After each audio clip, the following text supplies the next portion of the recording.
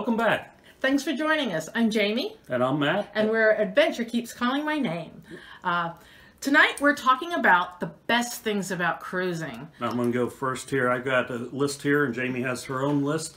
But the first thing on my list is that everything is usually laid out for you on a cruise. In other words, there's no decision making as to what restaurant you want to go to. Because we can never agree on that.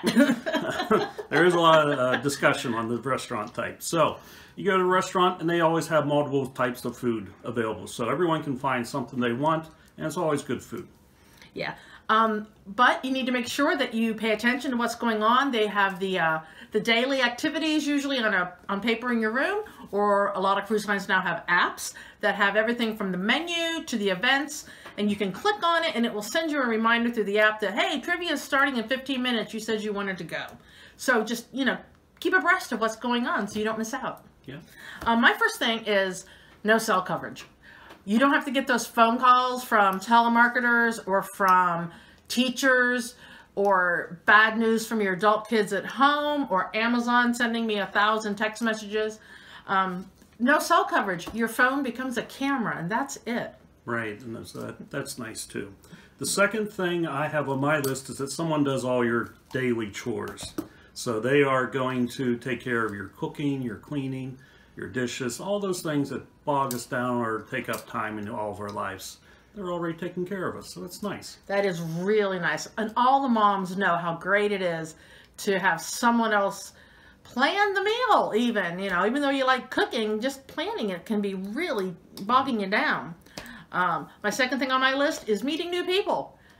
Get out of your comfort zone and you're sitting someplace and somebody comes and sits down and you're like, hey, I'm Jamie from so-and-so. What's your story? Who are you? And you can meet some really fun people. We've made some really good friends on cruises that we stayed in touch with. Yeah, I have that on my list also. The new people, being able to sit, maybe you're in a lounge or you're listening to some music, or maybe you're just on the deck. And it is fun just to get to know people, even if it's just for 15, 20 minutes. And you see them periodically throughout the week, and you say a few things and acknowledge each other, but it's fun to do that. And you don't even really have to remember their name. We were on one trip that we met somebody from Tennessee, and Matt was wearing a Pittsburgh Pirates shirt. So then every time we saw him throughout the trip, it was, hey, Pittsburgh, hey, Tennessee. And that was fine. You didn't need any more intimacy than that. Right. So that's a good time. Next on my list is a new location at every stop. So there's no driving, no airports, no buses, taxis, any of that kind of stuff. You're in a new location each night.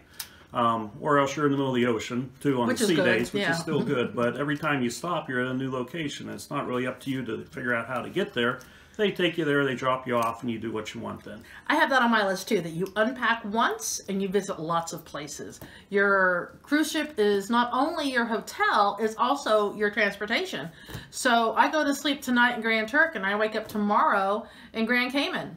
And it's great because I'm already unpacked, I'm comfortable, and no matter how hot, humid, tired I get in port, I come back to a luxurious cruise ship that's air conditioned and has great food for me when I get back there.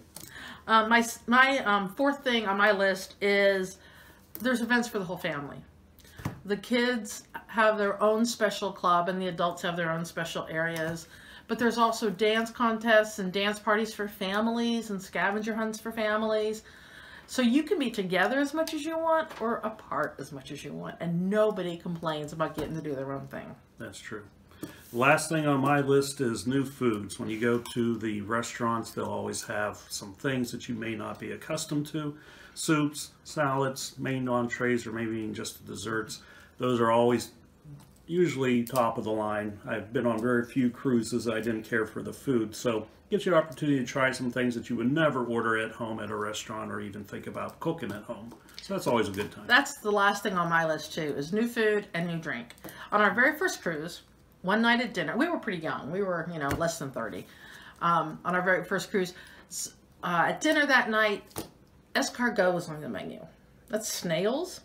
And I'm a girl from small town Kentucky. And I live in small town Western Pennsylvania, and I don't have a lot of opportunities to try something like escargot.